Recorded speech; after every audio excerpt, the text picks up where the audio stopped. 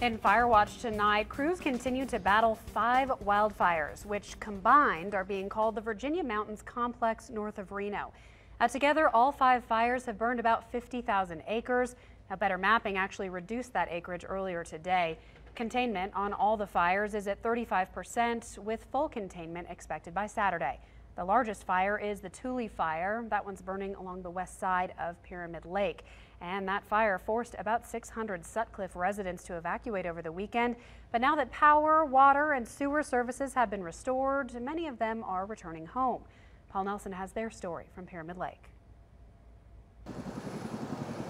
Fire crews continue to battle the Sutcliffe fire in the mountains north of Sutcliffe. And after 2 days of uncertainty, residents are returning home. Fires out north now, we're not in danger anymore. Everyone's safe and accounted for, so it feels really good to be back home. It was a different story Saturday when flames came dangerously close to town, forcing evacuations. It was intense. I would never have imagined we'd have to evacuate the community and be in fear of all of our homes.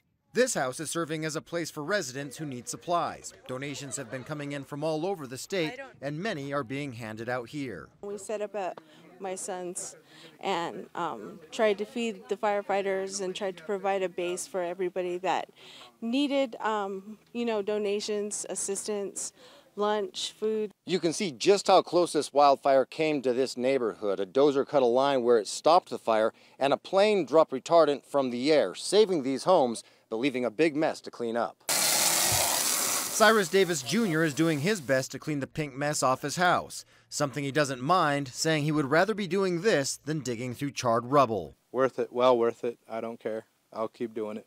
I don't care how long it takes. We ain't got no water pressure, so it's really hard, so it's doing it by hand.